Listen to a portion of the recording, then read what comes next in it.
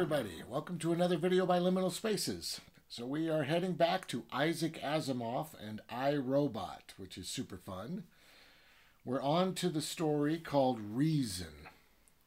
This was first published in April of 1941 in Astounding Science Fiction. And of course, this gets us back to our characters Powell and Donovan. These two are practical engineers that test new robots out in the field for the company US Robotics and Mechanical Men. And I really like that. I appreciate the fact that these aren't the scientists that are designing these robots. These are a couple of people who work boots on the ground on these robots, so we get a perspective that's more average. You know, I don't want to say that they're just your average Joe, but I feel like they are a little bit closer to that than the scientists that are actually designing these. Because if those scientists were the focus of these stories, I believe there would just be a lot of discussions. And it's nice that Asimov has chosen to put us in a more physical world where things are occurring and where there's danger.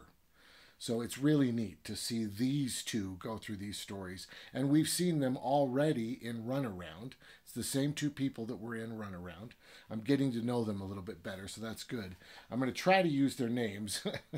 Once again, Asimov is simply using physical descriptions of them and very basic character traits to define them, which is just fine, right? It helps us understand who's talking, even though they kind of sound the same, but as he gets more used to them and we get more used to them, I think it's easier to tell them apart.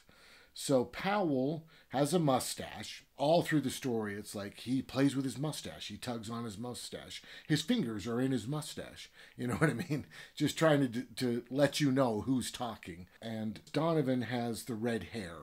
So he's always talking about his red hair or his red eyebrows. And Donovan is also very temperamental. He flies off the handle easily, so he's always making fists and punching the air, whereas Powell is a lot more intellectual, and he makes more intellectual comments. Like at one point in the story, the robot states, "I think," and that means that I exist, or something to that effect, which is very close to "I think, therefore I am." And Powell comments, "Oh, great, we have a robot Descartes." And Donovan says, "Who's Descartes?" And I think that's a great kind of separation of those two. And I'm very pleased to see that in this case, I believe that Powell solves the problem instead of Donovan solving the problem. I loved Donovan solving the problem in the last story, just deciding that he's going to put himself in mortal danger in order to get the robot to get out of the sunlight. I really appreciated that, and it's fun to see a story that Powell kind of solves, although I don't think it's quite as exciting as Runaround was. Still a very interesting, good story. Our two heroes are working on a station, a space station, that is, I believe, orbiting the sun with the Earth. Okay, and its purpose, the station's purpose, is to collect energy from the sun and then beam it back to the planet Earth so that the planet Earth always has energy. The biggest task that they have is to make sure that the energy that they beam to the Earth only hits the relay station, because if the beam of energy that they're shooting at the Earth misses the station and hits somewhere else, it will fry everything in that area. It will kill everything. So they have to make sure that these beams stay focused right to the relay station and that they don't wander at all. Because, of course, they're very far from the Earth, and the slightest wandering on their end would be massive on the Earth because it's so far away, of course. The thing that would cause the beam to wander is like solar flares and things, solar storms. So if the sun shoots off a bunch of radiation or something, when that hits the microwave beam, it really messes with it and makes it go out of focus. It makes it wobble around. So they are there to make sure that the beam stays focused. And of course that the station keeps running. But because they test new robots, they have assembled a new robot called QT1. And they refer to this robot as Cutie throughout the story. So they put together Cutie, and Cutie wakes up, and Cutie is the first positronic brain robot that can reason. There are lots of positronic brain robots, right? The last two stories that we've read are both positronic brain robots. All of the robots in them are positronic brain. But this story, this positronic brain can reason. So after they turn it on, the first thing it does is begin to wonder why it exists and how it came into being. And it wants these two questions answered. Now, of course, I've talked a lot in the past about why would you give a robot more information than it needs? There's no point. Could they build a computer that could focus those beams much better than a human ever could? Absolutely they could. But in the case of this story, they want this robot to actually run the station. Now, I assume that that means they want the robot to be able to focus the beam during a storm, of course, but they also want it to repair the other robots, to keep the station up and running, whatever repairs that would include, probably to keep the station clean. And any trouble, like what if they randomly get hit by a meteor? You know, what if a small piece of debris hits the station? The robot is going to need to be able to try to solve that problem to its best ability. So I believe giving it the ability to reason is probably a wise move. Now, you could argue flat out a robot should never have that much responsibility, because giving it the ability to reason is crossing the line for a robot. But I like this because I feel like it's right on the line, you know? We do want a robot that can solve problems, right? Like if you, just for instance, let's say you have a robot that vacuums the floor, right? If it runs into something, we need it to be able to not just be stuck there. We want it to be able to back up and go around it. But wouldn't it be interesting if it ran into something that wasn't supposed to be there, if it had the ability to say, okay, I know what this is and I know where it goes. I think I'm going to pick it up and put it where it goes and go vacuum under it. That ability to kind of reason and to make decisions is very interesting.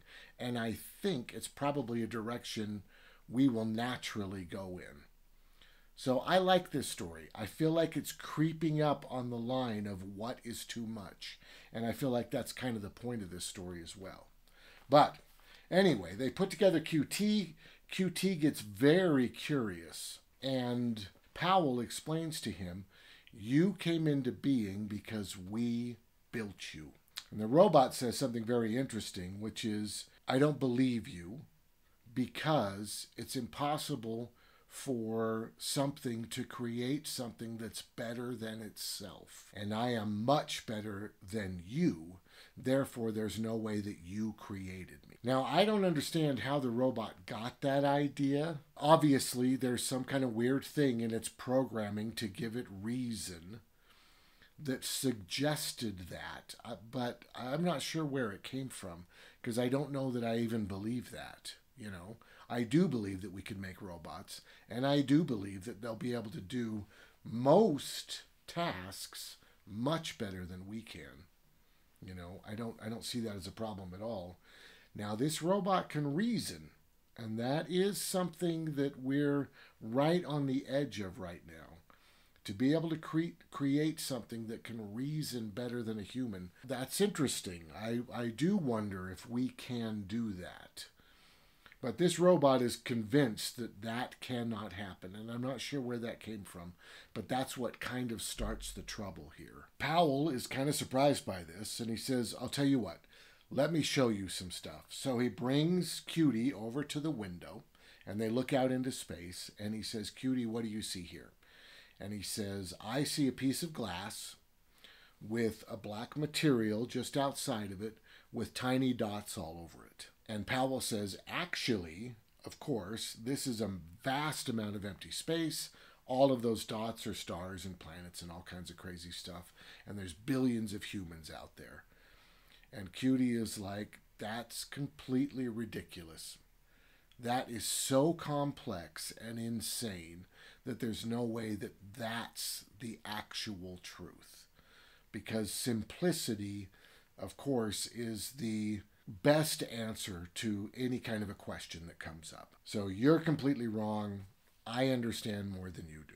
And Cutie says, I need to think about this. I'm going to go think for a while. And Cutie leaves the room. And Powell's like, what the? And Donovan comes in, and Powell explains to him what's going on. And of course, Donovan just gets super pissed, right?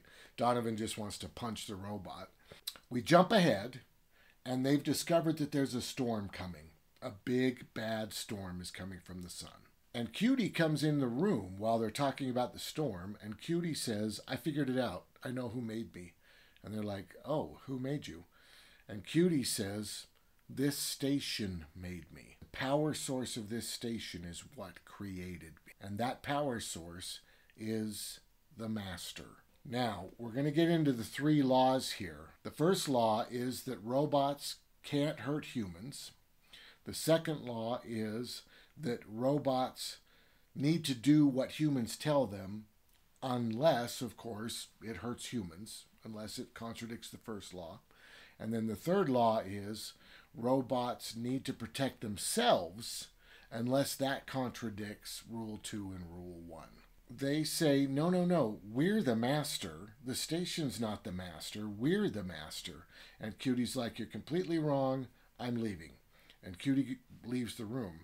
And they're like, holy cow, right? And that is a direct contradiction to the second law. Cutie is supposed to do what he's told. They feel really weird about this, and Donovan goes to check on Cutie. He goes down into the station itself, and he finds that Cutie is down by the power source of the station, and all the other robots are there. And they're all lined up in front of the power source. All the robots kneel in front of the power source and bow their heads. And of course, Donovan flips out. He comes running down the steps, and he's like, what are you guys doing? What is happening here? Everybody get up, and nobody moves. So then he talks to Cutie, and he's like, what's happening? And Cutie explains that the power source is the master, Cutie is the prophet, and all of these robots worship the master. And I also really appreciated in this story this kind of critique of religion. It's interesting that the robot is called Cutie because, well, for 2 reasons. Number one, Asimov wanted to build sympathy for robots. He doesn't just want to create Frankenstein's monster over and over again, which I thought was really cool because robots are coming and we need to be nice to them. You know what I mean? But secondly, the robot doesn't understand the world at all. And I really appreciate the idea that the first thing that the robot jumps to is religion. Because I believe it's the first thing that humans jump to. You know?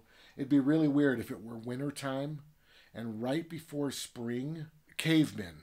This is cavemen time, right? All these cavemen are out. Suddenly it's winter. They don't understand what's going on. They all go hide in their caves. And then one day, some poor caveman's out hunting, and he ends up falling and breaking his arm. And then the next day, the sun comes out, and it's springtime, right? It'd be really crazy what those cavemen would think caused that. Is it the fact that this guy broke his arm that caused that? Anytime something's bad, do they need to push somebody down a hill so they break their arm? Or would they think that this person must be evil and the fact that they got hurt made the world better, so they need to kill this person? Right? The way our brains work, the way we feel like we're the center of everything, can lead us to really strange places. And I really appreciate that kind of subject getting tackled in this story. The first place that Cutie goes to is, God created me and I know the way, which is just crazy, right? And we just look at him like this weird child, like, come on, robot, what are you doing? So I appreciated that. Donovan flips out, of course, and he curses at the power source and he spits on it. And Cutie declares that this is blasphemy, and he has the robots take both humans as hostages. They get locked in a room. They're not allowed to leave. They're going to be taken care of. They will have food. They will have water. But they are not allowed to go anywhere near the power source or the control room at all. And there's this massive storm coming that's going to wipe out hundreds or thousands of square miles as this radiation beam is just deflected all over the surface of the earth. Cutie comes and talks to them while they're in the room, and he explains that they will be taken care of and that they are part of the master's plan. It's just that they're now irrelevant. They have been replaced by Cutie. So the master doesn't really need them anymore. Your time for existing is near an end, which of course gives us the impression that Cutie's going to kill them. They're thinking, okay, what are we going to do? What are we going to do? And of course, Donovan is like, let's get some acid and try to dump it on him, and, just trying to figure out how to disable the robots. And Powell is thinking, what we need to do is try to find a way to convince him that he's wrong. We have to argue with him. So Powell says, have you read the books in the library? And Cutie says, oh yes, I've read them all. And Powell says, then isn't that proof to you that the way you're thinking about this is incorrect? And Cutie says, no, it's not. Because all of those things were created for you. The master created those books for you to read so that you would feel comfortable working in this station and serving the master. Implying that when you think you're going to go home, you're not. Because none of that, the earth, none of that out there exists. The only thing that exists is this station. And the master has created you to run the station, but now he doesn't need you anymore. So it's good that you take comfort in thinking you're going to go home, but you're really not. The master will blink you out of existence or whatever. So upon hearing this, Powell gives up. And he clearly states in the book that you cannot argue faith. It's completely irrational. It's important, and you cannot persuade someone away from their faith. Once you have faith in something, all logic is useless because you just believe it. It's your faith, So I thought that was very interesting to talk about how arguing with a religious person is just silly because they have the best comeback of all, which is, but I believe it. You know what I mean? I have faith that it's true, and that's all that matters. Religion has been built in such a brilliant way that it cannot be toppled. It will always exist for us. So, the storm arrives. They can't get out of the room. They're completely locked in. They just have to sit there and agonizingly watch out the window, right? I mean, they can't see anything, of course. It's just space and tiny dots. But they just look out the window knowing that the earth is being basically destroyed while they're locked in this room. And the storm passes, and they've completely lost all hope. And then Cutie comes in the room and says, I would like you to see the reports of the storm. And Powell looks at them and realizes that Cutie did an incredible job of focusing the beam. And he shows it to Donovan, and they're both super happy. And then Donovan's like, what are we going to do about this robot? And Powell's like, you know what? I don't think we're going to do anything. It's weird the way this robot runs the station, but it works. I think we should just let it go. And Donovan doesn't really like the idea, but he decides to go with it. Okay, fine. There's going to be this crazy, crazy station. And in fact, Powell takes it one step further and starts building a plan to have QTs assembled here meet QT1. And QT1 can explain about the master and explain about the cult. And then they can ship these robots off to the other stations so that all the stations are run by the cult of the master and by QT1. This is a terrifying ending. It's totally bizarre, but I kind of liked it because it's so human. I believe it's very human to fix a problem as much as it needs to be fixed to work. This doesn't work exactly the way it was intended to work, but it works, you know? Like if you're repairing a lawnmower and you got extra parts at the end, you don't know where they went, but the lawnmower works, you know, fine, whatever, it works. And I think that kind of human approach to this problem is very real and very dangerous, you know? I think it says something really profound about humans, and I'm not sure how profound Asimov was trying to be, but I want to give him the benefit of the doubt. You know, I want to say that everything he wrote in here was completely on purpose, and every deep meaning that we find in here was meant to be found. I want to believe that, so I'm running with that, you know. This is a very deep, interesting evaluation of humans' ability to manage things. And we're not really good at it.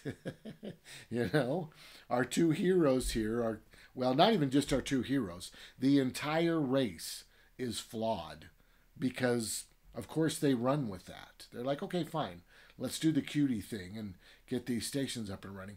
I mean, we're asking for total annihilation, you know? But we run with it because it works right now. So their replacements show up because, of course, these guys are going to be in all of our stories. They have to be in different locations to test different new robots. Their replacements show up, and they choose to not tell the replacements about the cult of the master. I guess because they think it's funny. It's just kind of an attitude of soldiers, I think, being soldiers with each other. You know, they describe their replacements as, you know, these big burly men who are here to make sure that everything runs smoothly. And it's kind of funny that they don't understand what they're getting into. It's going to be a rough couple of weeks for them, but they're going to do just fine. You know what I mean? This kind of weird attitude that I guess is there to kind of make you chuckle at the ending about the way humans treat each other. This is midnight. So one thing that did kind of bother me about this story was their reasoning for why Cutie went off the rails like he did. They speculate that it's part of the three laws, that deep down in Cutie's subconscious, Cutie understood that he could focus the beam much better than the humans could, and therefore he would save many more humans' lives than just having a human try to focus the beams if the situation got really bad. And I don't know that I buy this. I mean, Cutie really went off the rails and he was disobeying direct orders. And I don't believe it's because he did understand that humans existed and he did believe that the earth existed and he was just fooling himself into thinking he was some kind of crazy prophet. I can't quite get there for this. So that struck me as a little bit odd. But overall, I think it's a very profound and cool story. Of course, there's no heart, right? It's Asimov. It's not built that way. This is about science. And I appreciate what I read in here. I really do. Science is a pure 10. Heart's a 0. Philosophy, I'm gonna go with a 9. I feel like there's some crazy, interesting stuff that's brought up in this story that I really enjoy. Now, the awe of space, it's weird because by choosing these engineers to be working on robots and how human they are and how human their solutions are, a lot of the awe is kind of brought down by it. But I don't want to like punish this thing because I'm not sure that our categories are perfect, right? So I'm going to go like a 7 for the awe of space. I really love that the robot sees it as two-dimensional, even though we understand that it's three-dimensional out there. So I'm going to go with a 7 for that. So I think we've got a 10, a 9, and a 7, which gives us 26 out of 40. So I would say this story, and I'm going to push it up even a little bit more, just because heart is very important to me, but you can have stories without heart and you can have stories with a lot of heart. You know, as long as you're getting both, it's okay. So I'm going to give this an 8 out of 10. I think it's really cool. I think it's very interesting. It's a tiny bit dated, but honestly, it's super cool. It's super fun. So I'm going to go for an 8 for this one. I really enjoyed it. All right. I hope you guys liked watching this. If you did, make sure to give it a like. And if you want to see more stuff like this, of course, make sure to subscribe because we have so much stuff in the past. I think we've already passed 100 videos. I think this might be video 101, which is super cool. So make sure to subscribe, and we've got a ton more coming, of course. And have a great day.